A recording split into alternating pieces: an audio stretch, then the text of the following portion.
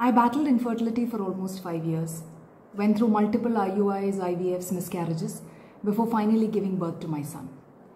I treated this whole experience like a top secret mission, not sharing details with even close family or friends. There was only one person who had some access. It was a nurse I met at the clinic that I was going to. Every time I went to the clinic, I would look forward to that 5-minute window where I could talk to her, share my emotions, my anxiety, or even just vent. And I came back every time feeling so relieved, drawing so much comfort and solace. It's not that a peer can magically alter our circumstances or erase the trauma and the pain that we are going through. But by providing a kind, patient, non-judgmental ear, a peer can make us feel seen, heard, and understood. Just like that nurse was there for me, I really hope I can pay it forward and be there for someone who's going through a similar journey.